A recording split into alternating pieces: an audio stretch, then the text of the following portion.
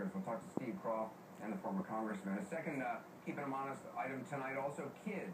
Some of them even infants, under 1 year old, being fed Prozac, Ritalin, Zoloft, powerful mind-altering psychiatric medication. Some kids taking as many as 5 different drugs at the same time.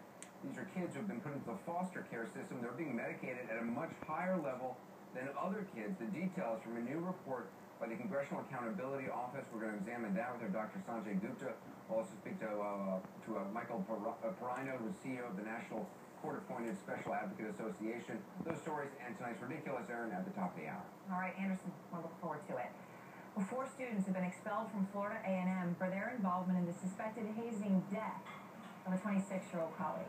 And billionaire adventurer Richard Branson wearing, yeah, why?